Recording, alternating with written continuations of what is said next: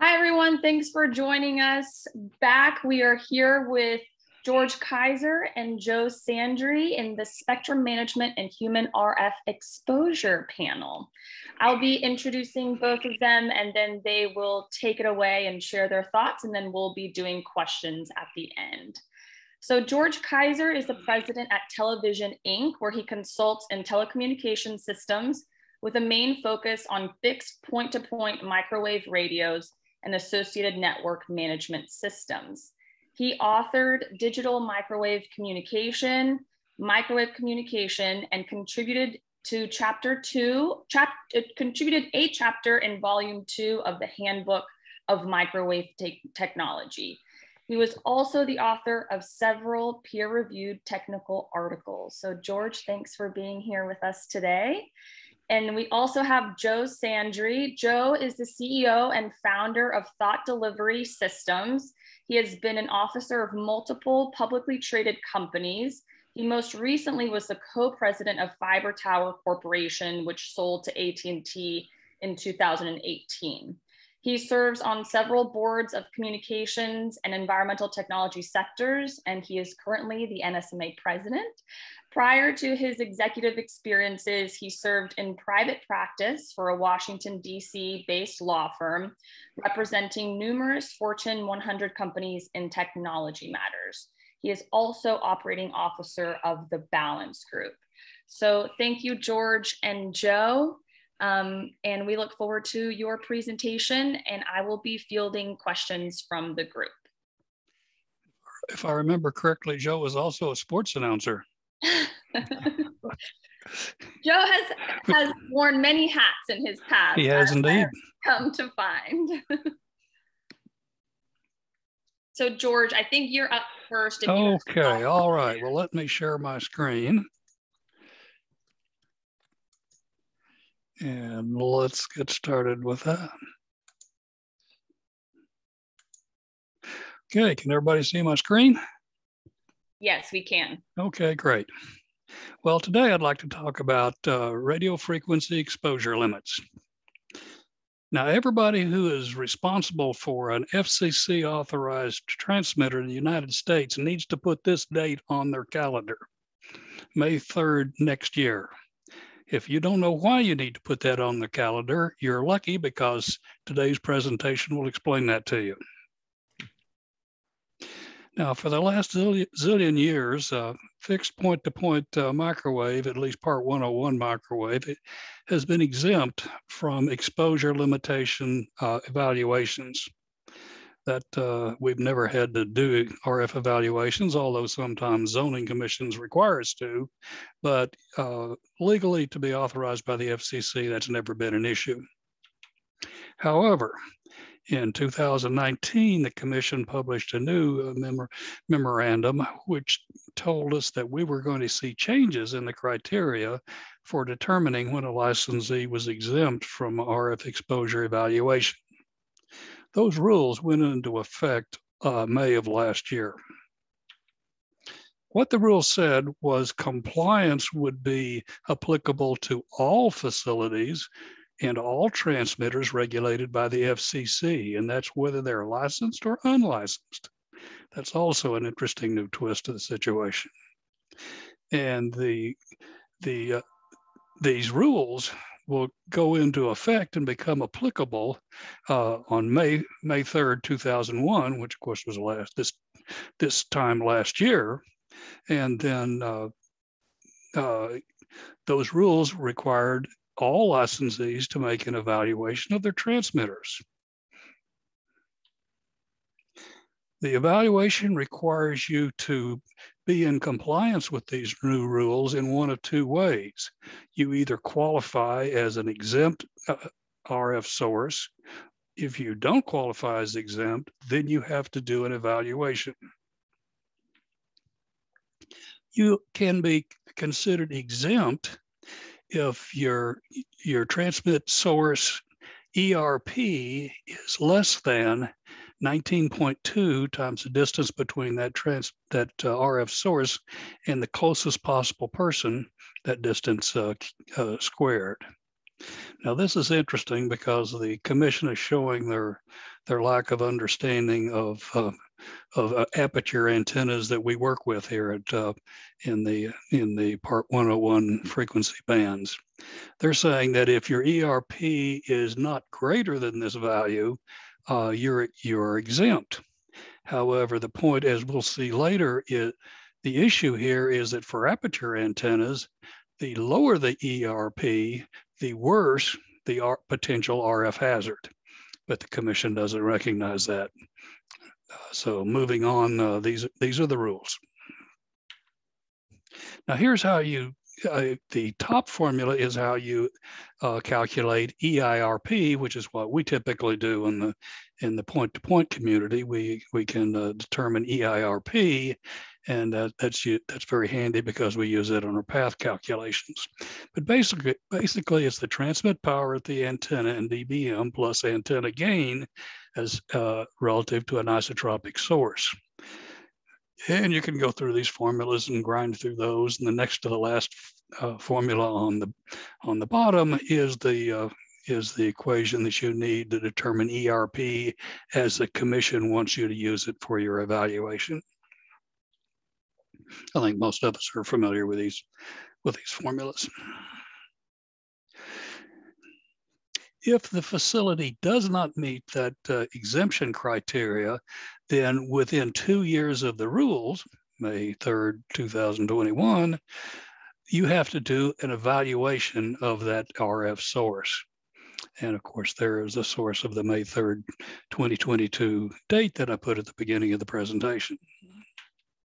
So what do you do if your facility is not exempt? Well, first of all, let's not get too excited here. Most of our transmitters are putting out no more than a few watts, maybe 3 or 4 watts maximum if you have several transmitters on that antenna, but typically it's well below 4 watts. A Christmas tree light bulb typically will, if it's incandescent, will put out about 7 watts of electromagnetic radiation. Now, there may be a war on Christmas, but there's certainly not a war on Christmas tree lights. So I don't think we have people running around screaming that Christmas tree lights are going to cause you to get 2 heads or cause your kids to be deformed or anything like that. And yet Christmas tree lights put out far more energy, electromagnetic energy, typically in the infrared spectrum, than do our microwave radios. So I think we're getting a little excited if we really think that there's an issue with RF radiation from our microwave antennas, but we can evaluate that. We typically are dealing with 2 types of antennas, either circular antennas, the so-called parabolic antennas that we deal with in the Part 101 licensed environment, or we're dealing with square antennas, typically the ones used in the Part 15 unlicensed environment. But both of those types of transmitters have to be evaluated based on the new FCC rules. Now, what we're not interested in is the energy far away from the antenna. The FCC is focused on ERP or EIRP, which is basically a far field phenomena. We're not interested in that. We're interested in the near field energy, the energy that's directly in front of the radiation source that's of course, very near to that source. That's what we're concerned about, is the energy very close to the antenna. If you calculate the energy in front of the antenna, you will see that by far the bulk of that energy is directly in front, basically bore sight on that antenna. As you go off bore sight, the energy falls off very quickly. So we're interested in calculating what is the worst case energy directly in front of that antenna. And that's true for circular or square antennas. The limits that the FCC has required for us are in two types. One is for uncontrolled exposure, and that's just for exposure that the casual person would have if they walked in front of the RF source.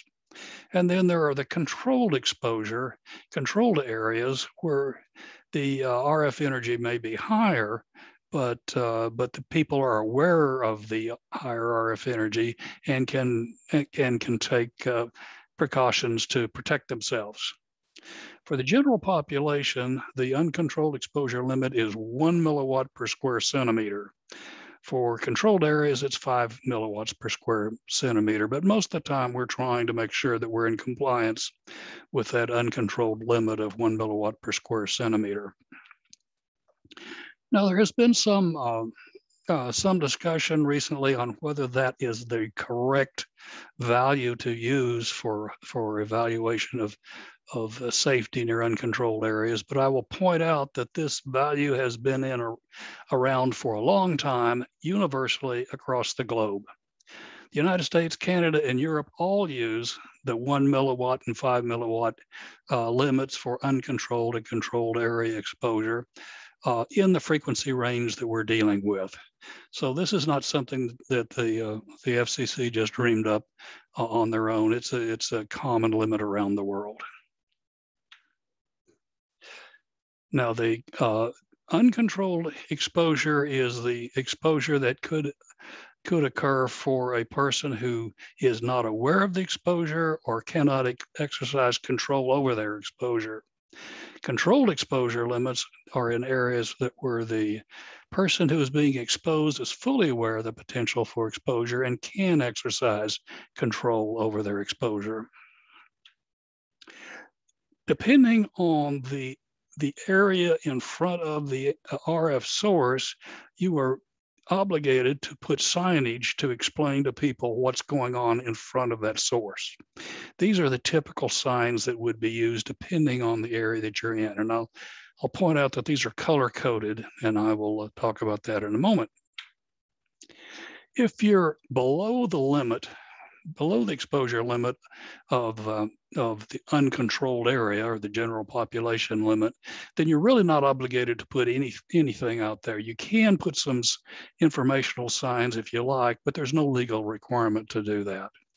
If you exceed the general population limit, you're obligated to put some signage. If you're between the general population limit and the occupational limit, or the uncontrolled and controlled limits, then you're obligated to put a notice, basically the blue sign that I had on the previous slide.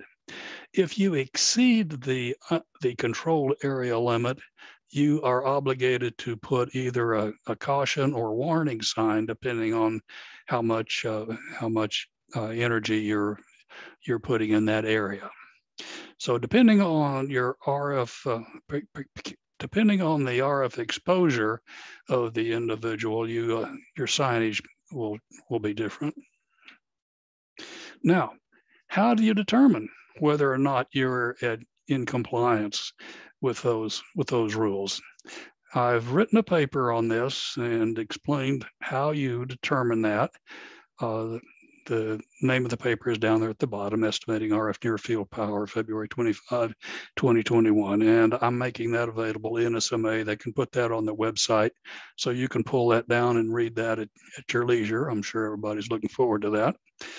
But if you want the Cliff Notes version, the simplified version, here's the chart that you would use. You've got a chart for parabolic antennas. You've got a chart for square antennas. You look at the diameter of the parabolic antenna on the column to the left. You figure out your diameter, and you read off the maximum power on the center column. And that if your power delivered to that antenna is less than that value, you're in compliance and you can drive on. If you're working with square antennas, you do the same thing, except you're looking at width, not diameter. And you'll notice that the values there are considerably higher for a given size.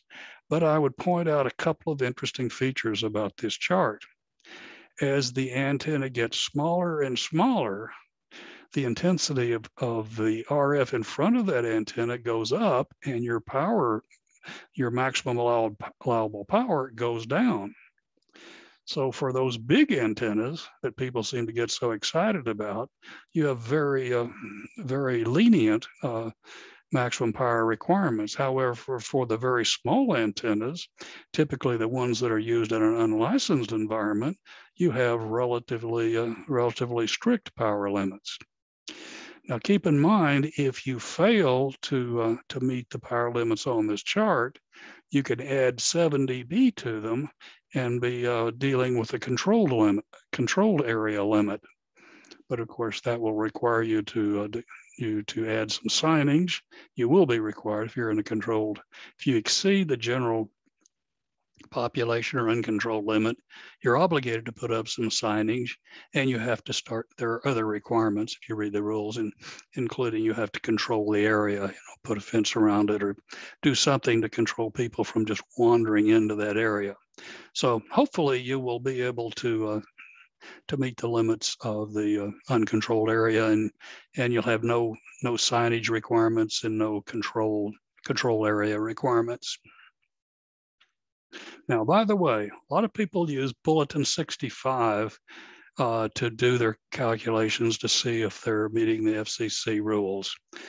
There's some issues with that. First of all, it's wrong. And secondly, Bulletin 65 only includes circular antennas. It doesn't include square antennas.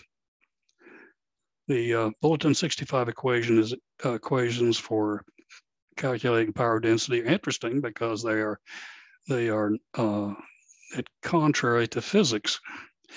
The Bulletin 65 equation says that the power density goes down as the antenna efficiency goes down. Well, that's not the way aperture antennas work. As the aperture antenna efficiency goes down, more and more energy is placed at the center of the antenna, which means as the efficiency goes down, the intensity of RF radiation actually goes up. So the FCC has it backwards. And of course, the FCC doesn't give you the square antenna case. But fortunately for you, you're listening to the presentation today, so you have the answers already. You have both the correct parabolic and square antenna cases. So, in conclusion, put May 3rd, 2023 on your calendar if you're responsible for any FCC authorized transmitters, because you got to have some work done between now and then to either show that you're exempt or show that your transmitters meet the FCC rules. The end. Thank you, George. And Joe, I believe you have some slides to present as well. We don't have any questions yet. So if we want to, Joe, if you want to go ahead and present, and then we can do questions at the end. That's great. You want me to share screen, or are you going to share the screen? If you want to share, if not, I can pull up your slides if you give me a minute. All right, let me see if I can do the, actually, if you do it, that would be awesome. Okay, give me 1 second. While we're waiting on that, George is always crisp and professional and provides good intel. I appreciate that, especially with the square antenna issue in particular. Folks haven't really had a chance to look at that. One thing it might be useful to advocate for, obviously, is an update in the Circular 65 is of prime concern.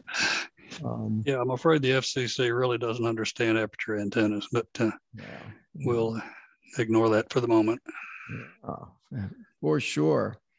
So to fill the gaps, what you heard from George was, what's going on in the current state of play in terms of the published regulations. And then what I try to do is fill in the gap about what has happened in the last year in particularly, but writ large in terms of challenges to the existing published regulations that are out there. What kind of traction do they have? What is their basis, and are they successful or not? And what does that mean for us? And what does that mean for society at large? Next slide, please. So, big picture, there have been quite a few developments, both in the legal and regulatory space, federal courts, federal agencies, also in measurement techniques. The measurement techniques are driven by what perceived demand in the market for more data. As George mentioned, the Circular 65 and other rules they've been static. And they measure a very specific notion that the FCC has calibrated everything to. And that's why the rules have remained static. Now there's pressure on that. There's pressure for other types of measurements coming from other countries, coming from folks in academia, coming from folks in different sectors of the economy and different citizen groups as well. So I'll try to explain some of that writ large. But I'll throw out a few notions. One is, making sure all the bandwidth is measured, for example, on a rooftop, because the FCC requires, if somebody does exceed that folks who contribute 5% or more need to be part of the mitigation in the event there's a need for mitigation. Measuring both sides of a link. And we'll talk about that in a little bit, but I'll introduce the concept that this thing is the other side of a link often. And on rooftops, and now with base stations close to the ground on street furniture, are both sides of the link being measured in the approximate zone? Then there's other aspects of specific absorption rate and something called crest factor and other elements that are being introduced. And there are also now persistent devices that are being marketed and deployed in great volume that are permanently placed on rooftops, for example. Talk a little bit about them and talk a little bit about some of the claims, mostly coming out of academia, on human and flora and fauna. Writ large, from an engineering standpoint, what they're discussing is that humans and flora and fauna, anything that's alive is an electrical device, just like the radios that we calibrate to. And if it's alive, it's emitting on certain channels. And what does that mean for us? So we'll get into that a little bit at the very tail end of this. Next slide, please.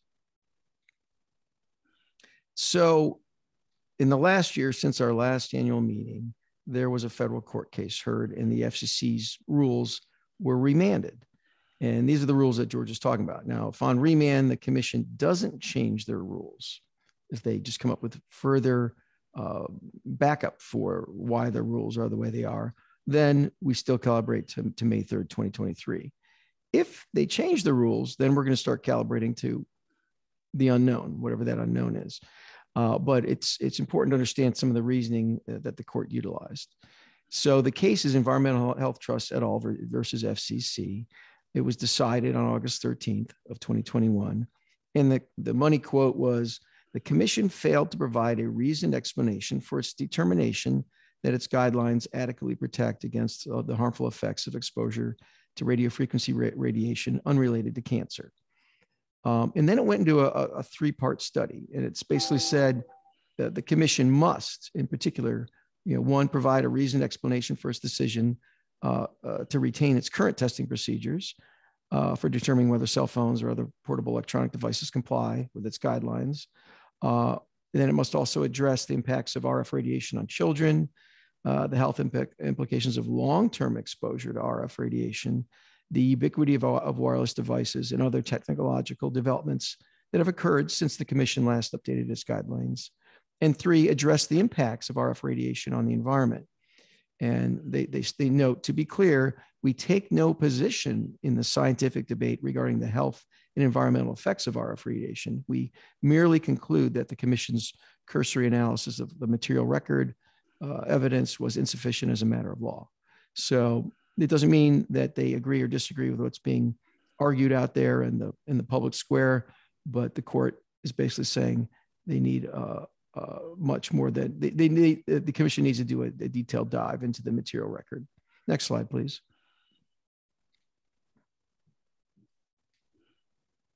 So another part of that case, Environmental Health Trust versus the FCC, is that the FCC it has relied upon the Food and Drug Administration, which was directly implicated in the case.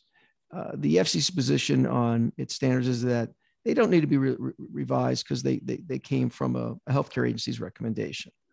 However, the FDA's process was called into question by the court. The FDA recommendation that the FCC has been relying on for quite a long time appears to not have been derived from an Administrative Procedures Act compliant process. In layman's terms, there was a letter written by Dr. Jeffrey Shuren to Julius Janikowski, the former head of Office of Engineering Technology. And the court is asking, well, what was the basis for that letter? Where's your rulemaking? Where's your peer-reviewed studies? Where's your process, FDA? And so as a downstream impact from the court ruling, the FDA and its parent agency, Health and Human Services, have now been petitioned. And I'm, full disclosure, I'm through the balance group. I'm involved in that part of that, asking for show us the science so we can measure it. On December 21st, the petition was filed, and it's known as a citizen's petition for imminent hazard ruling. So the question is either one, FDA, can you show an ADA compliant rulemaking process by which you derived your standard that you gave the commission, by which the commission relied upon, by which George and the rest of all of us are relying on as the standard? And if you can't show the process, are you going to declare an imminent hazard and immediately begin a rulemaking process so that everyone can have stability in the industry and as customers and in the environment? So we all know this is all based on an edifice that has been well reasoned through the processes required by U.S. law. So there's more details here, but since that filing has been made, there's over 800 comments and counting at the FDA, putting data into its record as well. Next slide, please. Also, in terms of federal court cases, there was a hearing on December 3rd of 2021 when it came to satellite mega constellations. The Balance Group and Viasat had both filed at the FCC requests that the FCC study more thoroughly the impacts on humans and on the environment when it comes to these mega constellations. When Sputnik was launched in 1957, up until those filings were made a year or two ago, about 10,000 satellites have been launched in the history of mankind. What the FCC has approved are networks, mega constellation networks that are much closer to Earth than the large body of satellites out there.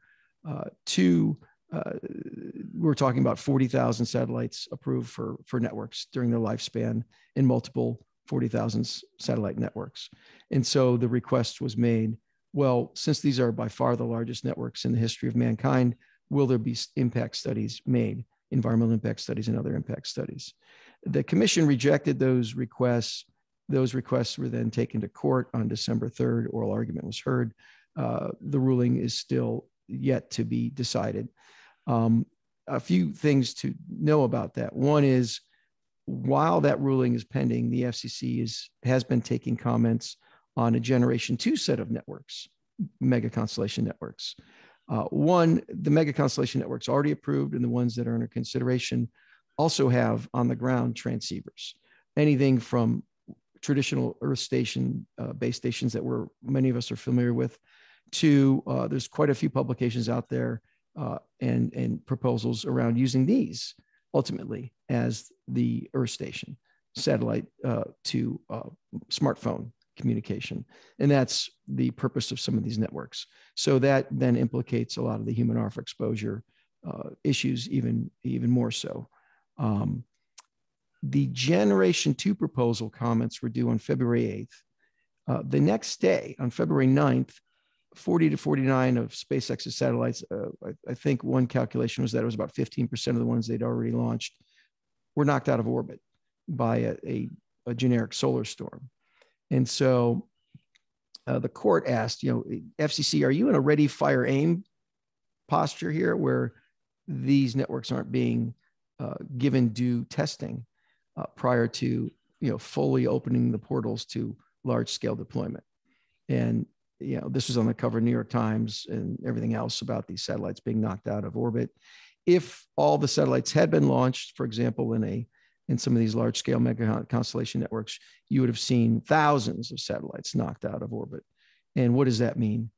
Both for communications, for national security, for reliance of our economy on those networks in the event we end up relying wholly on them, as well as the human RF exposure and other issues that are the subject of this particular panel.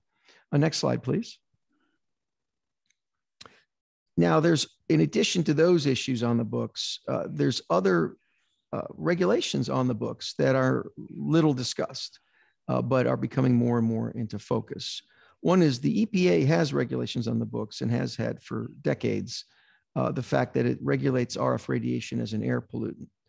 And there are more and more eyes drawn to that set of regulations, and they may become more and more implicated. Similarly, the FDA has on the books regulations where it regulates RF radiation as an ingredient. So again, that vis-a-vis the FDA petition noted a moment ago, and other filings is coming more and more into focus. On May 12th of this month, just last week, the National Council on Disability conducted a meeting pursuant to the Federal Register, where on their agenda they had human RF exposure issues listed. The National Institutes of Health has a series of studies, in particular a study regarding humanized mice and rats, and them purportedly being more subject to cancer. The Naval Medical Research Laboratory had some studies some years back, and very recently the Army and the U.S. Air Force have put out requests for proposal for wearable devices to detect directed energy weapons, which is different than what we're talking about, except in one aspect is that in the same, there's a citation here to the IEEE Microwave Theory and Techniques Society magazine for April of 2022, where it talks about the Army and the Air Force seeking the wearable device RF monitors. In the same magazine, there were a series of articles, including by Dr. Jeremy Lin, talking about how these directed energy weapons often operate below the FCC's threshold for safe RF emissions. So of course, how these things are designed matters materially, right? Our devices presumably are not as lethal as directed energy weapons. And of course, as George aptly noted, and Christmas lights or maybe even your refrigerator might be radiating less than a lot of our RF devices that we coordinate and manage in our profession. But that doesn't mean that that's not going to be lost in the fog of this discussion that's continued to escalate. The World Health Organization has cited RF radiation as possibly carcinogenic. And there was a case where the town of Pittsfield, Massachusetts, effectively blocked Verizon's deployments there recently. And this month, Verizon sued in federal court, asking for declaratory judgment from the U.S. District Court in Springfield, Massachusetts, asking against the city and its Board of Health, saying that, hey, the FCC manages health issues, not boards of health in cities like Pittsfield. So this is, again, another area of contention over these issues. Next slide, please. Now, this gives rise to, well, if there's going to be a lot of finger pointing and a lot of legal cases and a lot of federal agencies all jumping into this, where's the smoke and where's the fire and where's the light? And of course, NSMA has unique abilities. Spectrum managers have unique abilities to discern where interference is coming from, where energy is coming from. And then the federal agencies and other decision makers can decide what to do with that information. And so that's a key area, whereas there's many hundreds, if not thousands of devices people can buy on Amazon to purportedly measure human RF exposure. And they can lead to people being misinformed, given what we know in our industry about how to really understand where energy is coming from and at what levels and what modulations and what fits and what doesn't fit within the law. So the industry and the public are, I think, are, whether they know it or not, are crying out for some accuracy in information. Much like when you buy a new car, there's a sticker on the window that says the wheelbase is 108.5 inches and the horsepower is 187 or whatever. You don't question that. You know it's been aptly measured by professionals. And it seems like we need that type of truth in labeling through spectrum management techniques. A couple of things to focus on, going back to full bandwidth. There's a lot of rooftop studies and tower studies where the folks who are going in and doing the measurements are using gear that's only capable of measuring, let's say, below 6 gigahertz. There's a lot of studies in that of that nature, and some of them were cited in the FDA petition that was filed December 21st. So that, especially when 5G involves millimeter wave bands above 6 gigahertz up to 40 gigahertz, there should be protocols where the bands above 6 gigahertz are being measured. 2, even the bands below 6 gigahertz are calibrated antennas being used, and our processor is being used when it comes to really understanding interference. 3, are both sides of the link being measured. This is the other side now of a microwave device, given the antennas in an iPhone, for example. So if, for example, real life case in the FDA petition, there's a sun deck on the roof of a building which is also houses a dozen or so base stations. Some of the base stations are literally a foot from the where people sit on the sun deck. So if they're all on their phones, is that being measured and taken into account? 1, are rooftop measurements being made? 2, are the rooftop measurements being made that cover from below 1 gigahertz up to 40 gigahertz? Are those measurements occurring with calibrated antennas? And are the real life measurements of having phones in the space during the measurement period being taken into account? Likewise, is the specific absorption rate? This device also has its own SAR rating. What does that mean if this device is a foot away from a base station or an array of base stations? All that's not really being measured right now. And all that is clearly being put to the test in these cases that were cited earlier in this presentation. Therefore, it makes sense to have professionals, not a lot of folks running around with maybe a $99 device off of Amazon making claims. So again, the need for spectrum managers seems to be coming to the forefront in the event, as expected, these types of issues come forward. We should ideally be prepared as an industry for that. There's also other elements. There's something called a crest factor, which a lot of the folks on this member, in terms of our membership, a lot of our members know about that crest factor. And what that really means is there's usually millions, if not billions, of surges essentially per second above the FCC standard in many cases.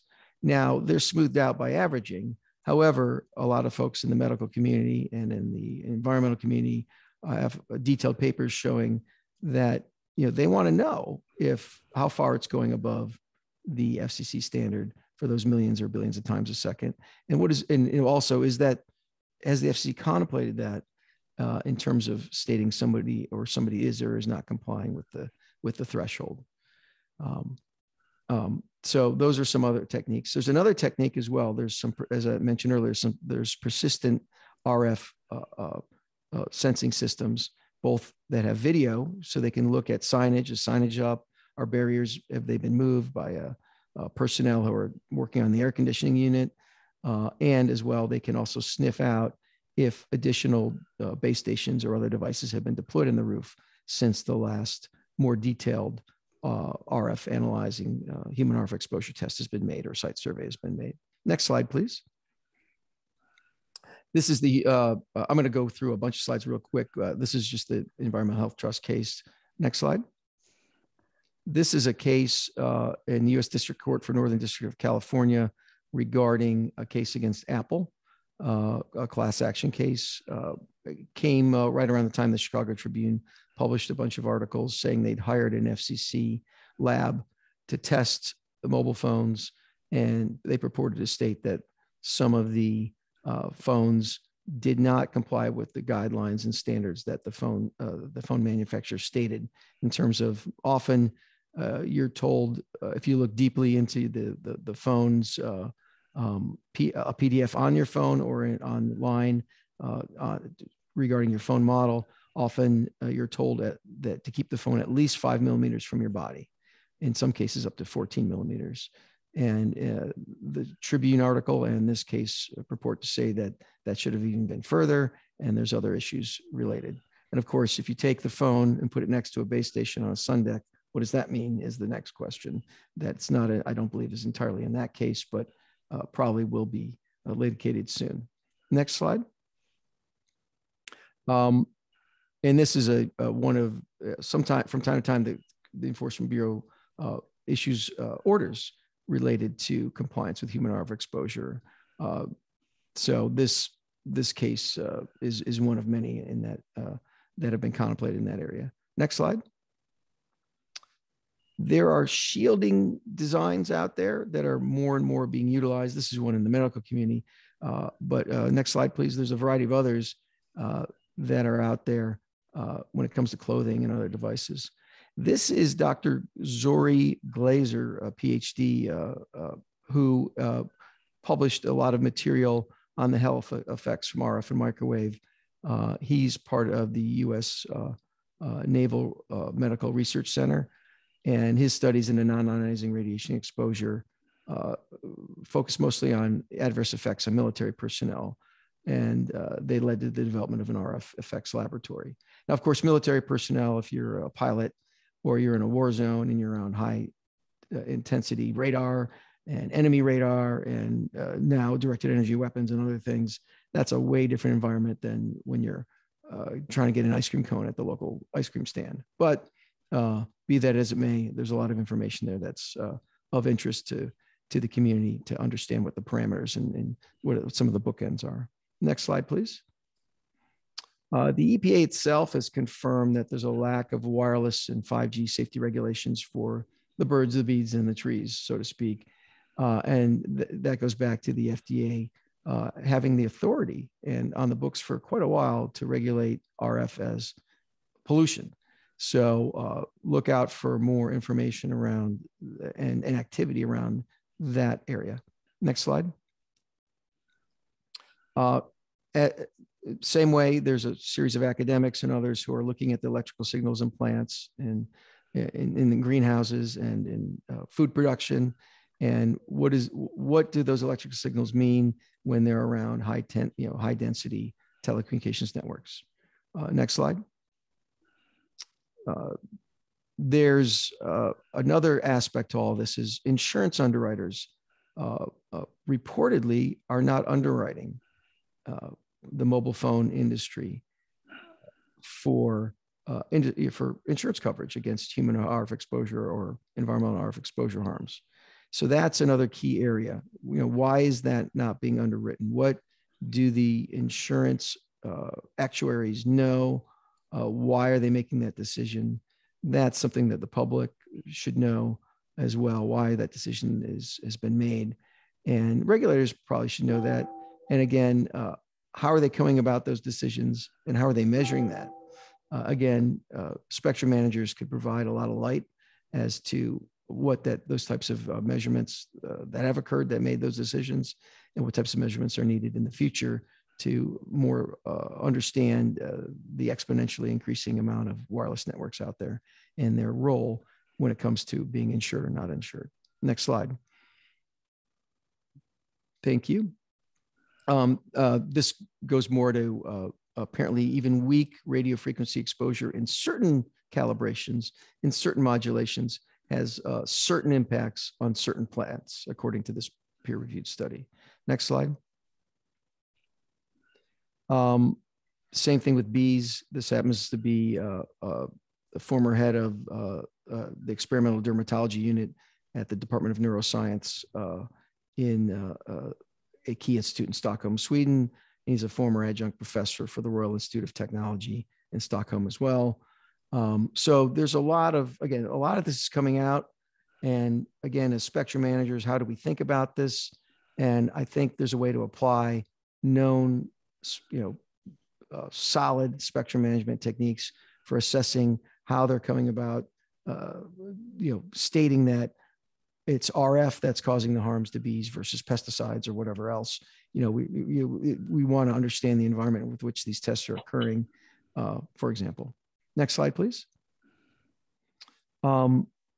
Ambient radiation levels. There's a lot of studies about unprecedented ambient radiation levels purportedly. Again, I haven't looked at this study in depth, but these studies are coming out. And how would spectrum managers look at these studies and think about them? Next slide, please. There's also a series of statements that children are purportedly uniquely vulnerable due to multiple factors. The brain of children purportedly can absorb twice the radiation of an adult. Bone marrow likely as well. Children are still developing. So there's a lot of statements being made by the medical community and others. The skin on children is thinner than our skin.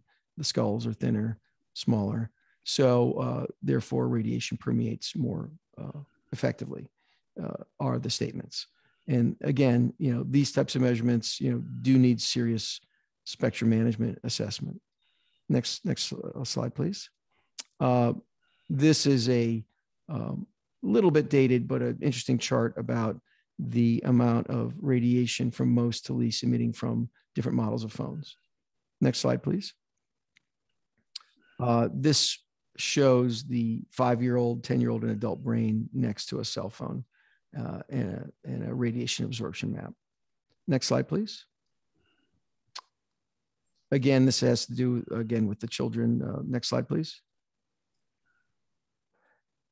Now, there's other studies regarding subterahertz emissions on the human body when it comes to our skin, our largest organ, and how our skin absorbs through our sweat ducts and other matters. There's a whole line of professionals who are studying this at length as well. Again, when they're doing these studies, have they employed professional spectrum management techniques, and if so, how so?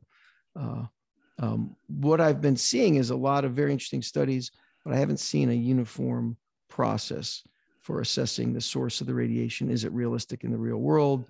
That kind of thing. Next slide, please. This is one of the clothing brands out there that purport to protect against mobile phone radiation. The chart earlier that showed the phones that emit the most or least radiation purportedly. All phones do have a recommended set of millimeters, 5 or more typically, to keep your phone, if it's on, away from your body. And therefore, if you have tight jeans on or whatever, phones are meant to be used by humans. So if you're supposed to keep them from your body, what does that all mean? And so obviously the industry is showing up with clothing that purportedly is going to protect. Again, how that's been measured, have they used professional spectrum management techniques? Again, these are some of the questions. Next slide, please. If we can keep going through a few more slides. Thank you. A few more. One more. So this is, if you go back just one. So there's a quote from Dante about, it's in Latin. I'm not going to read the Latin, but it's basically saying creation was handed demand to nurture and protect, and not merely to pillage for temporal gain. And our time here is short.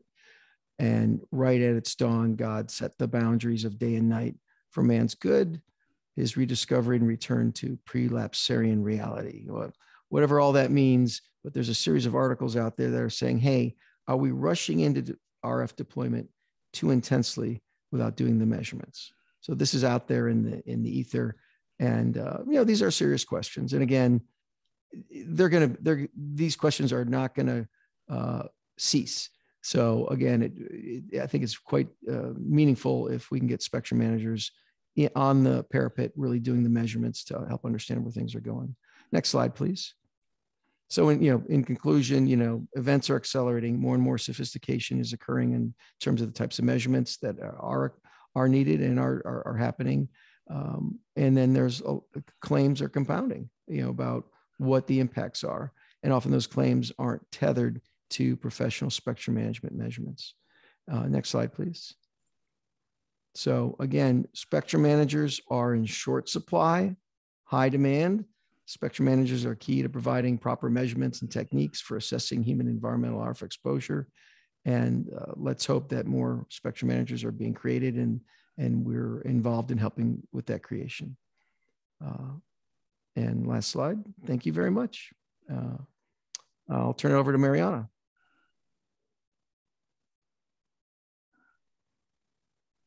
Okay, thank you both. And we are coming up to the last few minutes before our next session, but there is one question in the chat. Has anyone, this is from Judith Shapiro, Has anyone considered asking for a waiver of Part 101 RF evaluations on the ground that they don't serve any useful purpose? Maybe this will be as spirited a conversation as our last panel on satellite mega constellations was. You want to take that, George? Nobody there, to my knowledge, there's been no one that has proposed that to the commission. But the rules are beyond, Part 101. The RF rules are in Part 1, which it covers for all RF, not just Part 101 RF. The FCC exposure limits are go across all FCC managed transmitting sources. So, to my knowledge, from Mitchell Lazarus. Sorry, I misspoke. That was, I think he's logged into his wife's account, but that question was from Mitchell Lazarus. Sorry, well, George. Personally, I don't. Given the power levels that we're dealing with Part 101, I can't believe that the current law provides any utility except perhaps gets lawyers a little more billable hours to do the calculations, or the engineers billable hours for consultants to do the calculations. But I think it's pretty obvious that with regard to Part 101 point-to-point services, they don't serve the new version of the rules don't serve any useful purpose. But to my knowledge, nobody has attacked that legally. But we've had RF, we've had point-to-point microwave systems since the 1950s, and to my knowledge, we have no documented cases of harm from those. But I'll leave that to the lawyers to argue over. Yeah, and I'd only add one coda, which is with the rules on remand through the Environmental Health Trust versus FCC case, DC Circuit ruling from August of last year. In theory, the FCC could answer that question for Mitchell in some manner. So. Well, the new rules are obligating an awful lot of work. At 6 gigahertz, we have 100,000 licensed transmitters. At 11 gigahertz, we probably got double that number. And then in the unlicensed bands, I have no idea how many transmitters we have, but a whole bunch. And this rule requires that an awful lot of work be done to evaluate the transmitters, since in most cases we don't know where the transmitters are located relative to the closest possible person's location. You're almost always going to have to do an evaluation because you simply don't know enough information to figure out what that R factor is. So, you're talking about multiple hundreds of thousands of calculations that have got to be done over the next year. To me, that's a lot of wasted energy for no conceivable purpose. But I don't get a vote on that. That's the law now. Well, it seems like we are at our time, and we have our next session with Dr. David Morris on federal government and spectrum management needs. So we'll see everyone over there. George and Joe, thank you very much. We really appreciate it. Thank you for all of your valuable insight. Thank you, Marianna. Thank you, George. Good to meet with you all again. Yes, this was great. And we'll see everyone in the next session in just a couple of minutes.